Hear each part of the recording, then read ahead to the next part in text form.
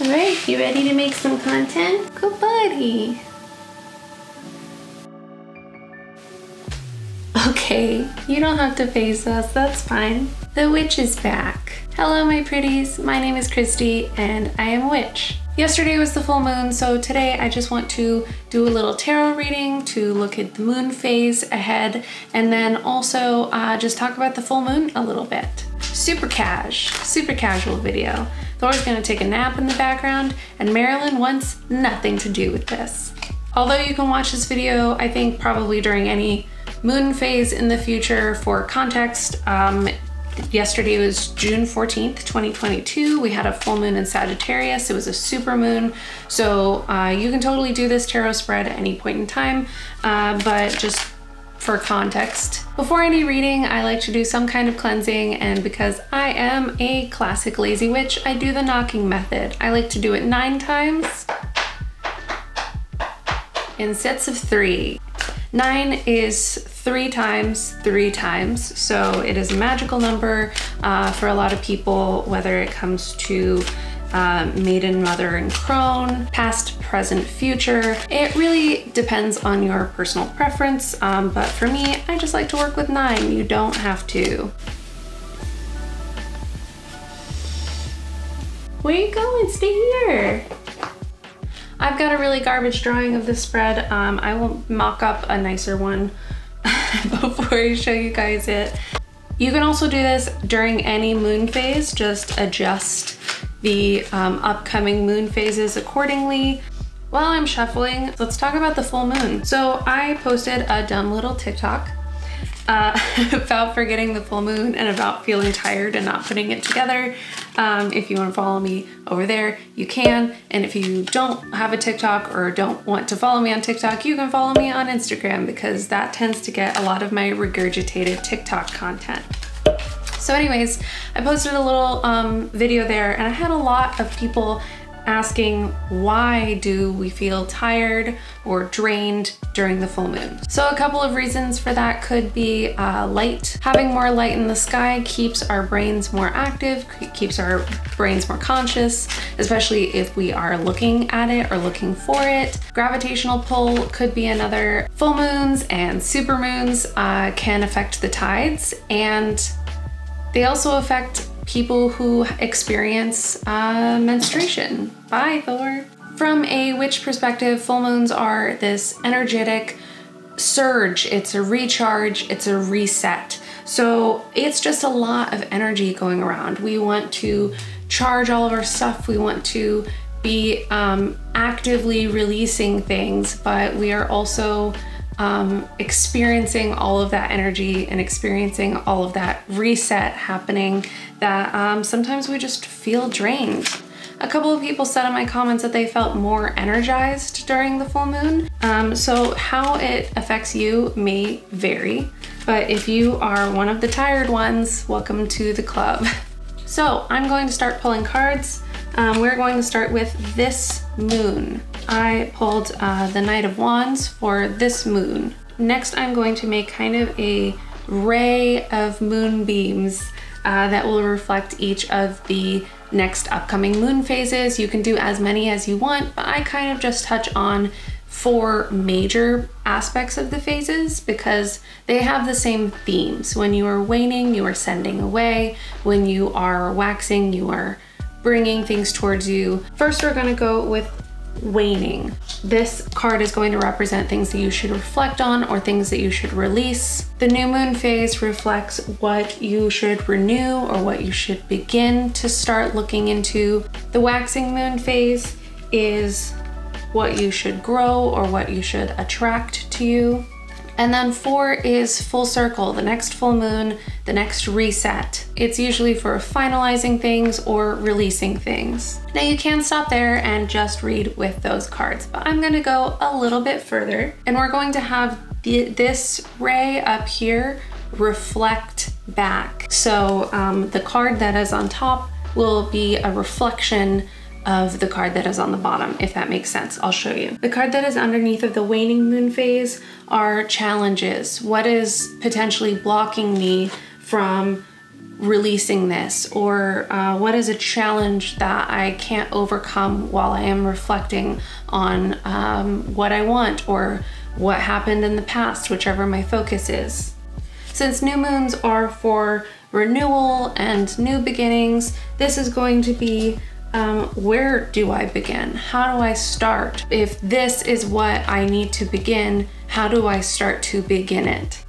The waxing moon is for growth and attracting things, but I want to, for this card, have how do I move forward?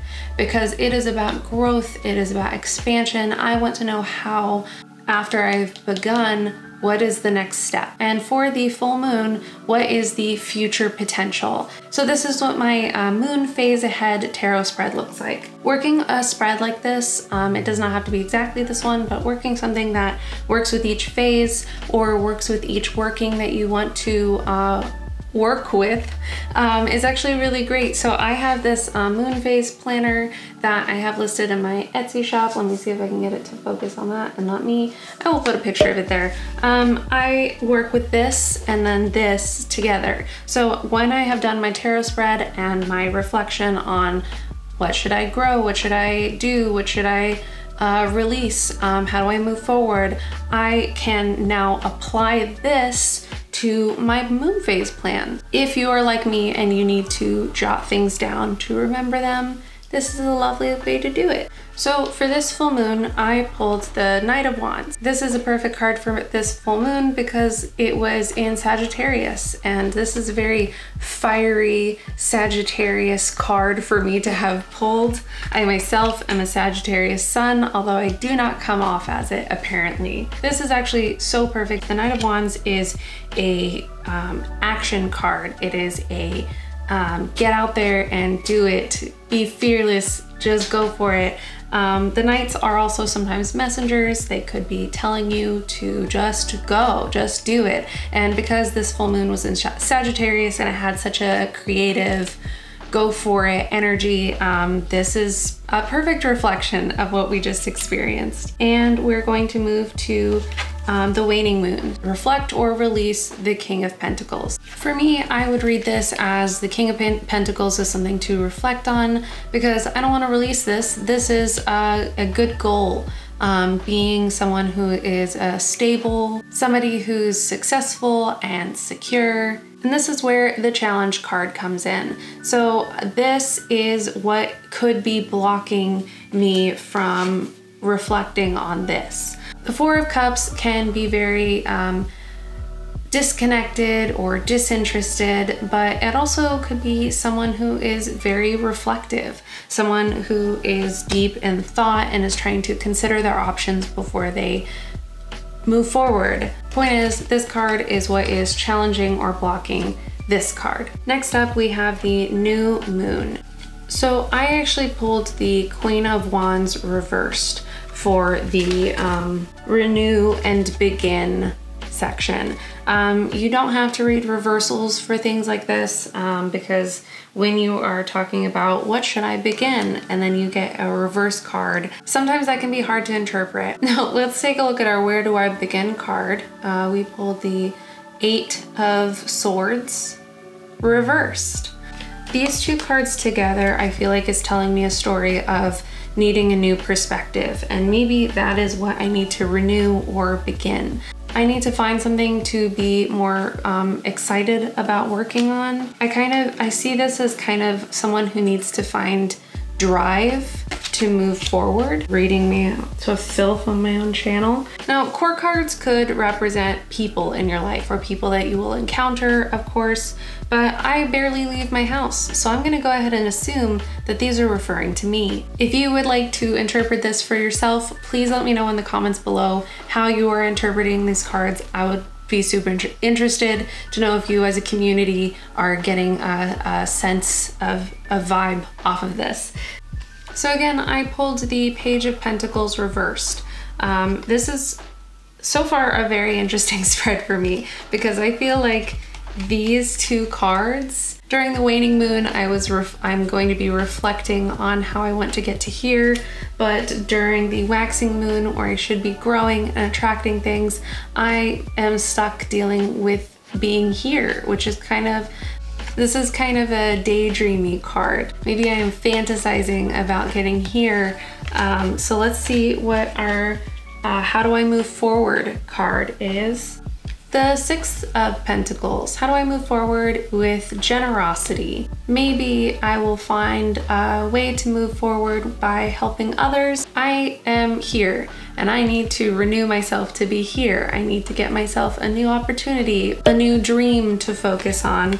I need to go to here. This is how I'm gonna move forward. I'm going to focus my time during this phase with taking care of others and doing it from a place that is not for me. I think that that's actually a great way for me to grow. And what's fantastic about this is when we get to the next full moon, we've got the Sun card. This is such a happy, lovely, lucky card. It is telling me that I have succeeded in my goals for this moon phase. And my future potential is the Queen of Cups. Someone who is going to be more emotionally balanced, someone who's going to be more grounded in their feelings about their goals.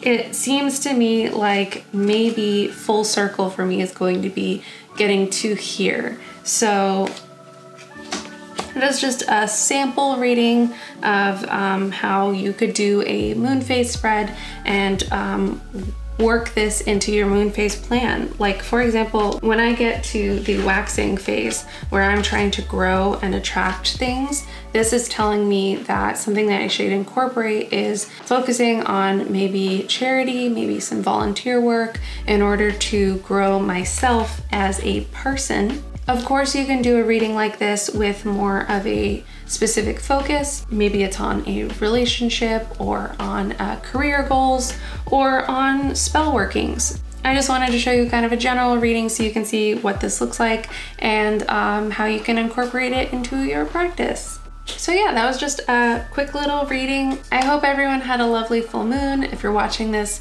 far off into the future, I hope that you have a lovely day or weekend, whatever it is for you. And I hope you got something out of this video. So thank you so much for watching, and I will see you guys in the next one.